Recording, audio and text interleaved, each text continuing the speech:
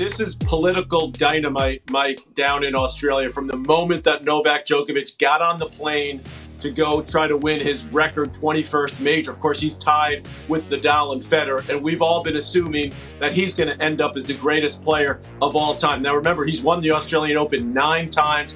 This has gone back and forth. Unfortunately for Novak, you can think what you want to think about the way he's handled it. He's made some mistakes. Clearly, he's made the decision not to be vaccinated. All those things have factored into this decision. But at the end of the day, this is about public opinion and about politics in Australia. And Novak Djokovic has become a political pawn down under.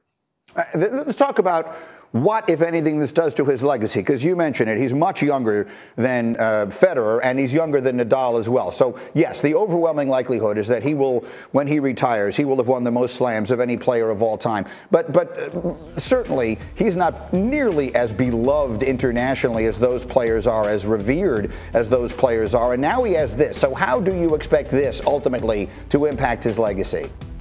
Well, I don't think it's going to affect his legacy as a tennis player, right? As you said, he's got the numbers to back it up. I sort of think of it in the same way we think about Aaron Rodgers. You know, if he leads the Packers to the Super Bowl, of course, that's going to be great for his legacy as a football player. But what he's done along the way, it certainly affects the way people think of him generally. And so, same with Kyrie Irving. If the Brooklyn Nets win the NBA title, we'll think of him as affecting what they were able to do on the court. But off the court, it's similar for Novak Djokovic. He's going to still, in my opinion, go down as the greatest player of all time when this is all said and done. But his legacy is clearly being tainted by the way he's handling it, by some of the stances he's taken publicly. And I think the big question, Mike, moving forward is, does he play in Australia? So that's still on the table. And then what happens throughout the course of the rest of the tennis season? Because the rules are changing in other countries around the world, including our own in the United States.